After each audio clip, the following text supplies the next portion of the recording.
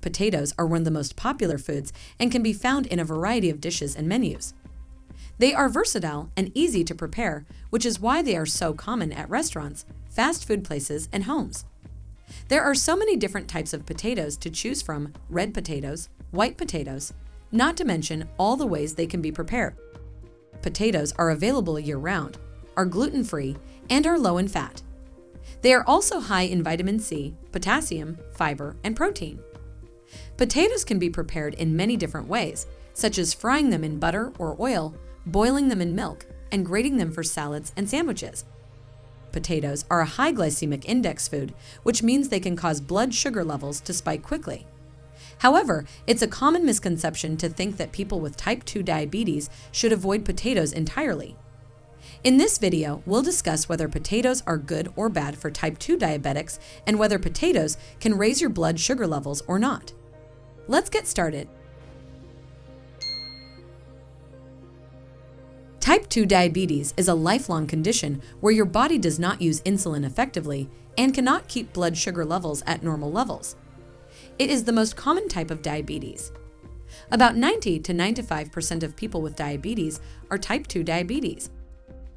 People with type 2 diabetes are often told to avoid potatoes because they have a high glycemic index score. The Glycemic Index, GI, is a ranking of food based on how quickly they release sugar into your bloodstream. High GI foods have a GI score of 70 or more. High GI foods release sugar more rapidly than low GI foods.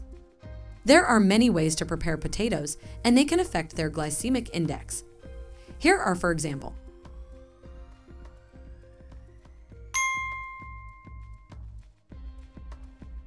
potatoes are a starchy vegetable. Starches are complex carbohydrates. Generally, complex carbohydrates, such as starches, take longer for the body to break down and release glucose into the bloodstream. This slow and steady release of glucose helps prevent spikes in blood sugar and keeps you feeling full longer. Even though potatoes have complex carbohydrates, this type of complex carbohydrates in potatoes can increase blood sugar levels faster than other types of complex carbohydrates. This is because high GI complex carbs are processed more quickly by the body than those with a medium or low GI. People with diabetes tend to overeat high-carb foods like potatoes, since they tend to be filling and satisfying. If you want to keep your glucose levels low, it's important not to overeat in starchy foods like potatoes.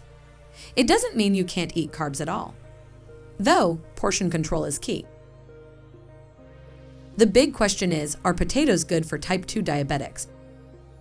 And the answer is yes. Potatoes are still good for type 2 diabetics. They are healthy foods that should be eaten in moderation. They contain a lot of starches, which can raise your blood sugar levels if consumed in excess. Potatoes are a good source of potassium, which is essential for heart health.